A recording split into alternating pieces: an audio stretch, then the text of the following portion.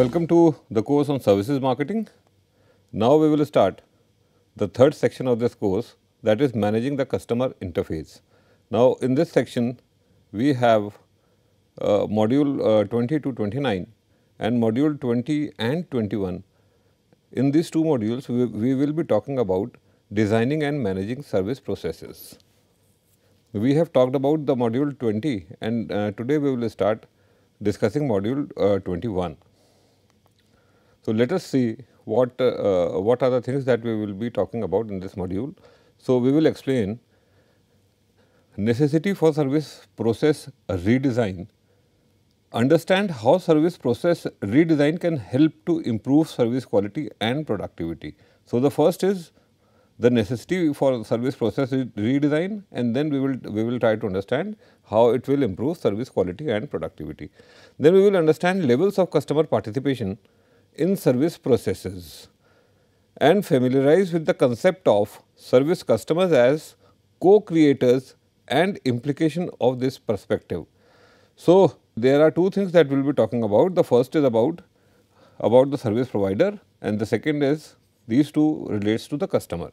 Then we will talk about understanding factors that lead customers to accept or reject new self-service technologies and know how to manage customer reluctance to change behaviors in service processes with respect to the adoption of SST. So, and then we will talk about, as I have just pointed out, why customers they accept or reject self-service technologies, and then if the customers are reluctant or they reject the self-service technology, then how the companies can change the behavior. So, the behavior in the service processes, so that the reluctance comes down and customers may start using the new self-service technology. Now, let us start with the service process redesign.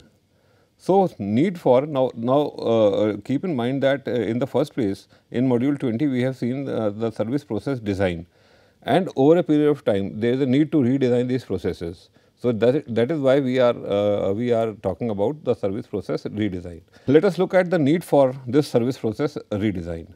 The first is service processes they become outdated over time, and the second reason is a natural weakening of internal processes.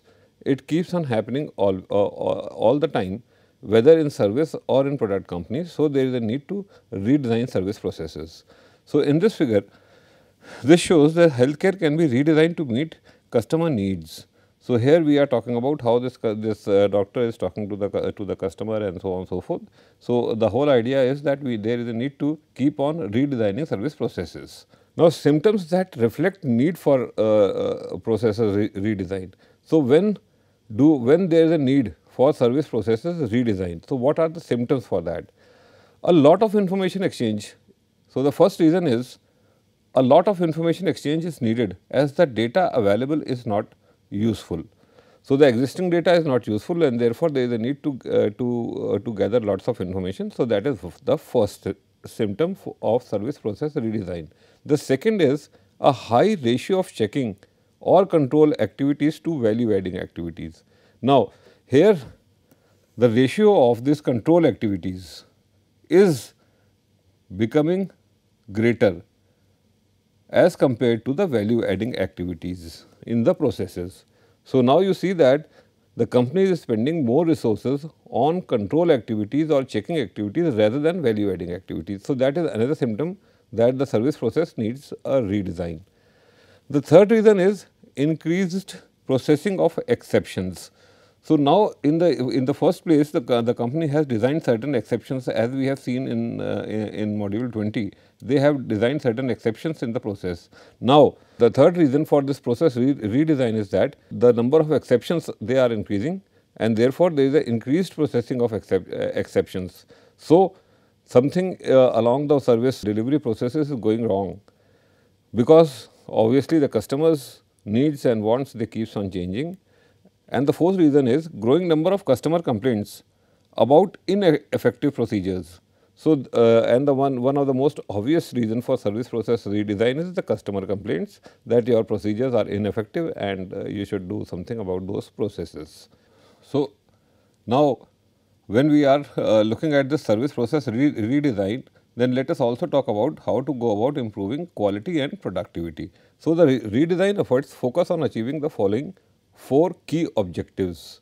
So, in the last slide we have seen the symptoms for this process redesign, and then now we will talk about what are the key objectives for this process redesign. So, the first is reduced number of service failures. So, when your service failures keeps on increasing, so that service failures, as we have talked about earlier, is any delivery that does not meet customer expectations. So, service failure can be because customer expectations have gone up, or because there is some problem in the processes. So, the first objective of this service process redesign is the reduced number of service failures. The second objective is reduce cycle time from customer initiation of a service process to its completion. So, now customers, they are running short on time and they want the process to be completed in lesser amount of time. Therefore, there is a need to reduce the cycle time. The third is increase the productivity. And the fourth objective of this service process redesign is increased customer satisfaction. So, these are the 4 objectives which should be achieved when we want to go in for service process redesign. Now, how this service process redesign happens? What are the steps in this service process redesigning process? The first is examining the blueprint with key stakeholders. So, in module 20 we have seen the flow chart and the blueprints of the service processes. So, the first step here in service process redesign is to examine those service blueprints which will also have the key stakeholders looking at it at the same time. Eliminate non-value adding steps. Over a period of time, as we have mentioned earlier in this module, some steps they become redundant. So, now there is a need to eliminate those non-value adding steps. The third step in this process of service redesign is addressing bottlenecks in the process. So, there may be some bottlenecks, the waiting period has increased. So, there is a need to address these bottlenecks. And the fourth is shifting to self-services.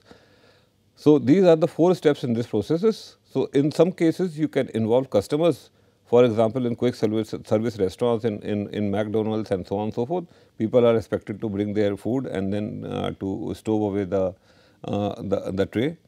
So, then so now the fourth objective of this service process redesign is that you shift some of the activities to the customer. So, that become shifting to self-service. Customers do the service for themselves. Let us start with the first objective, examining the service blueprints with key stakeholders. So, you may recall that a blueprint is a flow chart of all these activities, and it also has the time and the processes. What are the activities that will be happening in front of the customers? What are the backstage activities that keeps on happening all the time? So, it will help in identifying problems in service process and discover ways to improve it. So, now various stakeholders, the customers, the employees, the front stage employees, the back stage employees. So, lots of people are looking at this blueprint. So, now this will help in identifying problems and discover how to improve on those processes. The second step is each of the stakeholder in the process, the customers and the frontline employees, the support staff and the IT teams should be invited to review the blueprint with the purpose of brainstorming for ideas on how to improve the process. So, now there will be lot of ideas when every stakeholder is looking at this process. The customers will come up with some ideas, the front stage employees or the support staff, they will come up with some ideas on how to streamline these processes. So, this involves identification of missing or unnecessary steps and changes in sequence. Then stakeholders, they also highlight ways in which developments in information technology, equipment and new methods offer advantages. For example, Avis is a car rental company, like we have those Uber, etc. So, Avis does research every year on what factors car renters care about the most. So, it breaks down the car rental process into more than 100 incremental steps. So, you see that this is a small process, but even this small process is broken down into 100 incremental steps, and that include making reservations, finding the pickup counter, getting to the car, driving it, returning it, paying the bill and other associated activities. Because Avis knows customers' key concerns, it claims it can quickly identify ways to improve their satisfaction while also driving the firm's productivity. So now when this company says that they know the customer's key concern, and keep in mind that these key concern may be changing over a period of time. So because this company knows the customer key concern, it can quickly identify ways to improve their satisfaction and at the same time increasing the productivity of the company. So what travelers most desire is to get their rental cars quickly and drive away. So the firm has redesigned its processes to achieve that goal. So this is the concern of the traveler, that they should get their car quickly, and this is how the company has redesigned its processes. The second objective is to eliminate non-value adding steps. So now let us look at how to go about doing that. So activities at the front end and back end processes of services can be streamlined with the goal of focusing on benefit producing part of the service encounter. So you see that now we are looking at this front end and the back end activities, and to streamline those activities so that the service encounter is benefit producing. Then the outcome of such process redesign typically includes increased productivity and customer satisfaction. For example, a customer wanting to rent a car is not interested in filling out forms, processing payments or waiting for the return car to be checked. So what he is interested is that he should get the car quickly and he can drive away in that car. So service redesign tries to eliminate such steps that customers view as non-value adding. So now these steps are to be looked from the customer's point of view, which steps are value adding and which steps are not value adding, or what customers think as waste of time. The third thing is addressing the bottlenecks in this process. So bottlenecks and resulting customer waits are a feature of many service processes. So as you may recall that in module 20 we have seen that they have marked wherever the customers have to wait. So it is a step in the service process with the lowest throughput rate that determines the effective capacity of the entire process. So once there is a bottleneck, that will affect the whole of this process. So that is the biggest problem, because at somewhere along the process, the waiting line that keeps on increasing. So determining the processing time and capacity for each step in the blueprint allows one to see the actual capacity available in each step. One way to identify bottleneck is to simply observe where customers have to wait. So where the customers are waiting, that is clearly a bottleneck that needs to be addressed, because that is a waste of time. And the fourth objective is shifting to self-service. Significant productivity and sometimes even service quality gains can be achieved by increasing self-service. So now with this self-service, you can increase productivity, because now several activities are done by the customer themselves, and that will also sometimes give better service quality. For example, decades ago, FedEx already aimed and succeeded in shifting more and more of its transaction from its call centers to its website, thus reducing the number of employees in its call center by tens of thousands of people. Just by shifting many processes from call center to the website, they were able to save so much by removing tens and thousands of people from the call centers. Now, what does this customer participation in service processes means? So, customer participation refers to the action and resources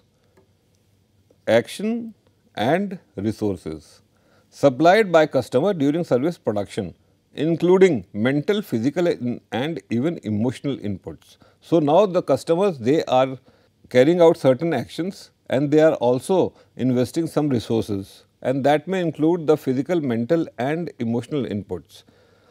And there can be various levels of customer participation.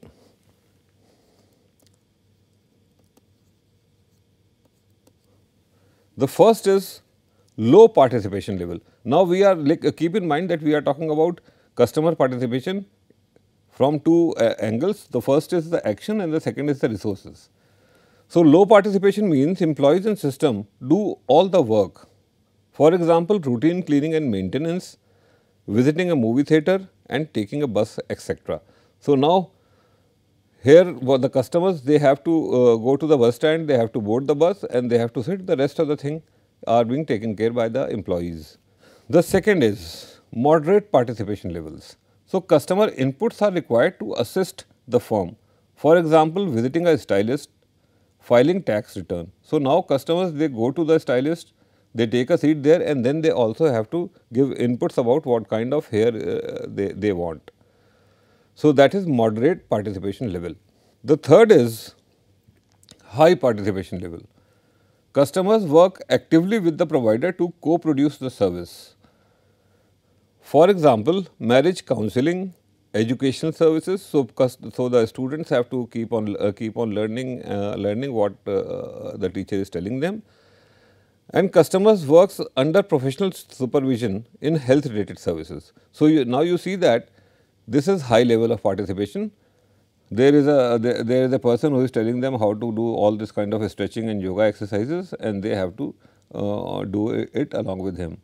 Now, when customers as service co-creators, when customers, they also co-create the service. So, value is created when the customers and service providers interact during production, consumption and delivery of the service. So, these are the three stages: production, consumption and delivery of the service. So, value is created when the customer and service providers, they interact during these three stages. Service firms need to look at how customers themselves can contribute effectively to value creation.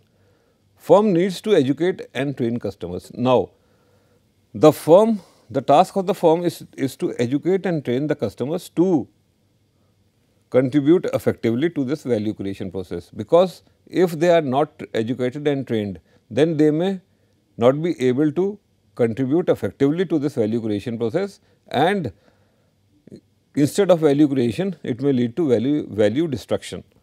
So, firms should focus on preventing customer failures. If the customer fails, if he is not able to do what he is supposed to do, then that is what is called as customer fails.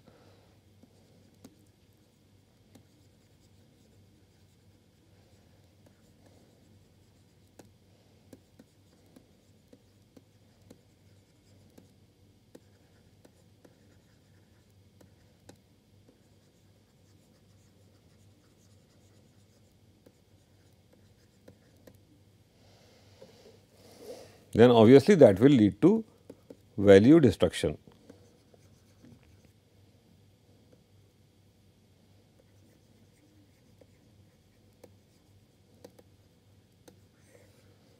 And that will be a problem for both the company and the customer. Now, what are these self-service technologies which are called as SSTs? That is the ultimate form of involvement in service production. Customers undertake an act on their own using facilities system provided by the supplier. So, the facilities and systems are provided by the supplier, and then customer, they undertake an act, they do something on them by themselves. So, SST allows customer to produce a service without direct employee involvement. So, the employees are replaced by these facilities and systems, and the customers, they interact with the technology rather than with the employees. So, example of this self-service technologies, they include automated banking terminals, or we can say ATMs,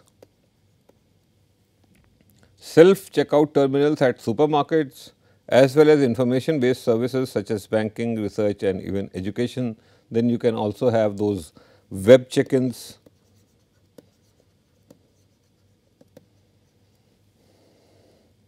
Then there are some filling stations where you go, you fill your diesel or petrol tank, and then you pay through your credit or debit cards. Now, let us look at the blueprint of a service. Let us look at the blueprint of a self-service internet delivered banking process. So, companies can divert customers from using more expensive alternatives such as face-to-face contact with employees. Now, you see that it is always more expensive both for the company and the customers.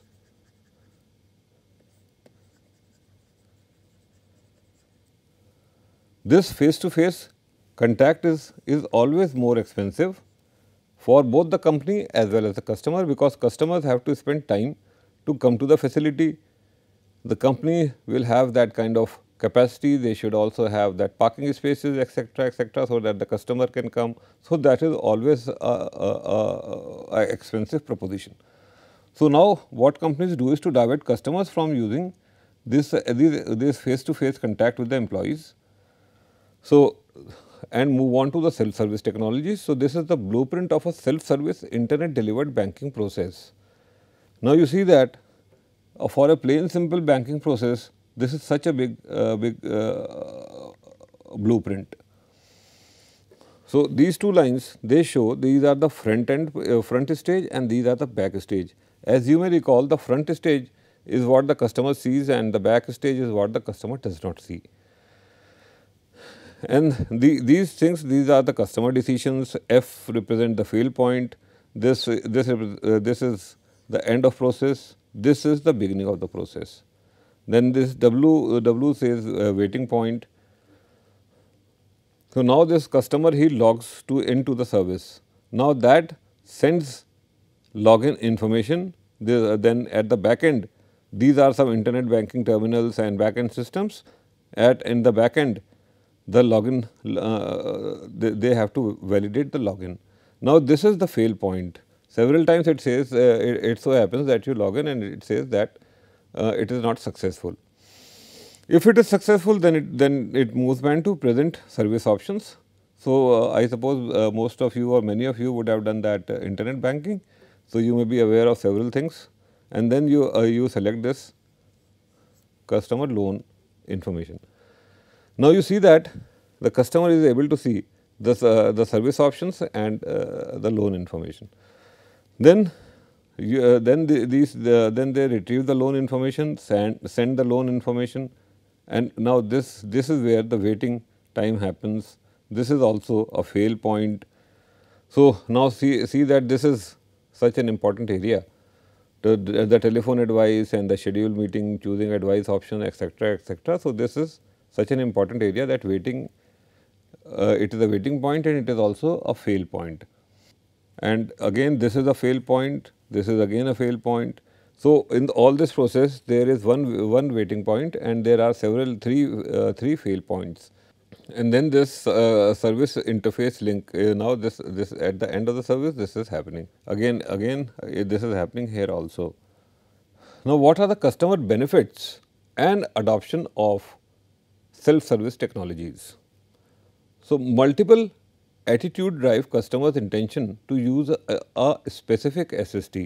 So, what are these multiple attitudes? The first is overall attitude towards related service technologies.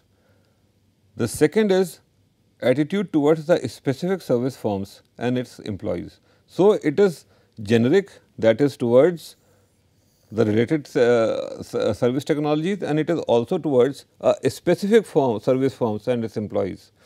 And then the overall perceived benefits, convenience, costs and ease of use customers see in using SSTs. So, what do they see? What is the benefit? How convenient it is, whether it is reducing the cost, and how easy it is to use this self-service technology. Now, there are several advantages of using this self-service technologies. The first is greater convenience. It includes time saving, faster service, flexibility of timings.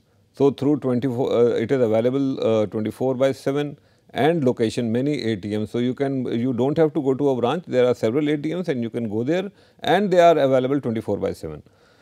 So, customers love SSTs when they bail them out of difficult situations often because SST machines are conveniently located and accessible 24/7. Now, this figure shows, the figure on this right shows a website is as close as the nearest computer or smartphone, making this option much more accessible than the company's physical sites. So, if you need cash urgently, wouldn't you be glad that you can obtain cash at one of the many ATMs in town rather than having to hunt for a bank branch? So, now here you see that a man pays for a transaction with his mobile phone at an internet kiosk. That makes visiting companies online more convenient than going to the actual site. The second is that it leads to greater control over service delivery, more information and perceived level of customization, and then it also leads to lower prices and fees involved. Now, what are the disadvantages? And these disadvantages, they also lead to becoming barriers in the adoption of SSTs. So, customers hate SST when they fail. For example, self-service machines are out of service. So, that is a pain point. PIN numbers are rejected, websites are down, or tracking numbers do not work. So, the customers get frustrated by poorly designed technologies. For example, when they have difficulty negotiating a website or completing online registrations and forms. They get frustrated when they themselves make a mistake, because the chances of making a mistake in SST are higher because there is no one to guide you at that point in time. So, for example, you have forgotten a password, or you provide wrong information, or simply hit a wrong button. So, several times you may hit delete instead of enter. So, customers may still blame service providers for not providing a simpler and more user friendly system. So, this is look at this figure and how this lady is irritated because something has gone wrong with this website or whatever she was doing. Lack of efficient service recovery systems. So, very few SSTs include effective service recovery systems. In case of system failure, there is no way to solve the problem on the spot. So, if an ATM is not working, nobody can do anything about it and it will take time to resolve that problem. So, customers may be forced to phone, email or make a personal visit to solve the problem. Next important step here is assessing and improving the self-service technologies. So, the first is that we have to assess how our SSTs are currently doing and then find ways to improve those SSTs. So, Mary Jo Bittner, she is the author of a book on services marketing. She and also an expert in this service marketing. Suggests managers to test their SSTs by asking the following. The first question that the managers need to ask: does the SST work reliably? Firm must make sure that SST work as promised and the design is user friendly. So, in services this is very important, keeping the promises, and also the design of that SST should be user friendly. For example, Southwest Airlines online ticketing system has set a high standard for simplicity and reliability. It boasts the highest percentage of online ticket sales of any airline, and this is a clear evidence of customer acceptance. So, now you see that how successful their online ticketing system is because of the high standards for simplicity and reliability. So, any SST, if it has to be successful, it should be fulfilling two criteria. The first is simplicity and the second is reliability. The second question that they need to answer is the SST better than the interpersonal alternative? So, this interpersonal alternative is always very good, but because it involves cost, so companies, they want to shift those processes to SST. So, the next important question that needs to be answered is the SST that we are using better than the interpersonal alternatives? So, if it does not save time or provide ease of access, cost savings or some other benefits, then customers will continue to use the familiar interpersonal choice. Now you see that from the customer's point of view, it is always easier to, although it is expensive, but it is easier to go to the branch and to go to the service company's site and carry out the activities, because there are people, employees who can help them in this process. So it is important that when the company is shifting all this interface to an SST, they should be sure of whether it provide ease of access and cost savings and some other benefits.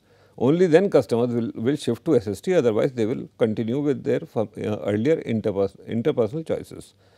Amazon.com's success reflects its efforts to create a largely personalized yet efficient alternative to visiting a retail store, which has become the most preferred way of browsing and buying books today. Now, the third question that need to be answered is, if the SST fails, are systems in place to recover the same service? So, what happens when this SST it fails? So, it is critical for firm to provide systems, structures and recovery technologies that will enable prompt service recovery when things go wrong. For example, in a supermarket that have installed self-service checkout lanes usually assign one employee to monitor the lanes. This practice combines security with customer assistance. So now there are several lanes when people they make their payment, but then because there are these queues, so they provide one employee who can manage the queues, the lanes.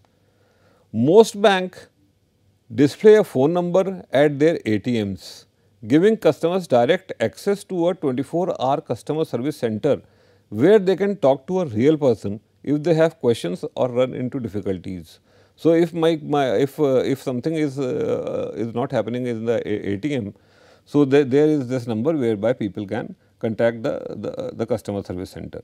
And the third is, in telephone based service systems, well designed voicemail menus include an option for customers to reach a customer service representative. So, as you might have seen in various banking, online banking and phone banking, etc. So, they have interactive voice recording system.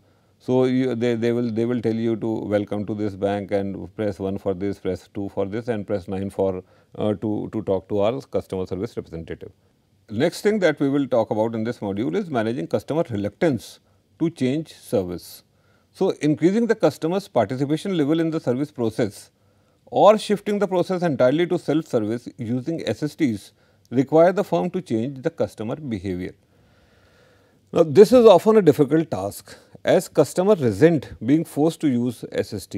So, now here the company is forcing the customers or wants the customer to change their process, and that is resented by the customer. So, following ways can be used to address customer resistance to change, particularly when the innovation is a radical one. The more radical the innovation is, more reluctant the customer is to shift to this SST. Now, there are several ways whereby this resistance can be reduced. The first is to develop customer trust. It is more difficult to introduce productivity related changes when people are distrustful of the initiator. It is norm in the case of large, seemingly interpersonal institutions, and customer willingness to accept change may be closely related to the degree of goodwill they will bear towards the firm. The second is understand customer habits and expectations. Customers have their own individual service script or flow chart in mind. So, they have also timed it that I'll go and then do this and do this and then walk out, and this will take so much time. So, innovations that disrupt deeply rooted routines are more likely to face resistance.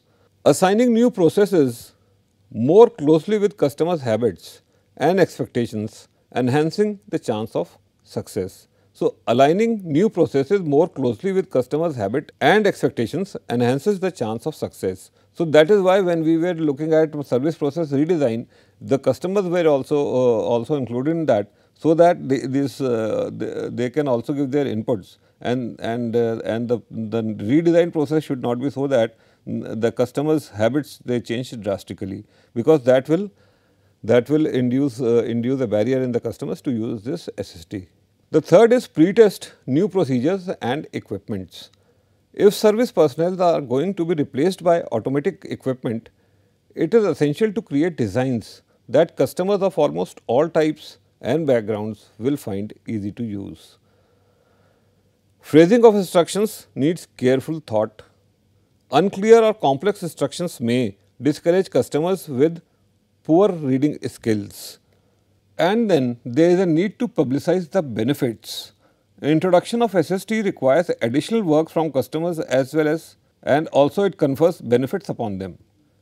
Additional work, customers have to perform part of the task themselves, and the benefits that includes extended service hours, time saving, and in some instances monetary saving also. So these benefits are not necessarily obvious. They have to be promoted, they have to be told to the customers that if they shift to SST, these are the advantages. And the fifth is to teach customers to use innovations and promote trial methods. Assign service personnel to demonstrate new equipment and answer the questions. For web-based innovations, firms may consider to provide access to email, chat or even telephone-based assistance. Promotional incentives such as price discounts, loyalty points or lucky draws may also help to stimulate trial. The sixth is to monitor performance and continue to seek improvement. Introducing quality and productivity improvements is an ongoing process, especially for SST. So, we have to keep on continuing increasing the quality and productivity. It is important to monitor utilization, frequency of transaction failures and their fail points and customer complaints over time. Service managers have to work hard to continuously improve SST and keep up the momentum so that SST can achieve their full potential and not left to become white elephants. And in the end, and to conclude, so we started this discussion with the need of service process redesign, symptoms that reflects this need and the objectives achieved by carrying it out. Then we have talked about steps involved were then elaborated. Thereafter, we discussed the customer participation in the service processes and different levels of participation. Concepts like customers as service co-creators, use of SST, its adoption and associated advantages and disadvantages were also emphasized upon. Finally, customers' reluctance to change and ways to address it was also covered. These are the three books from which the material for this module was taken. Thank you.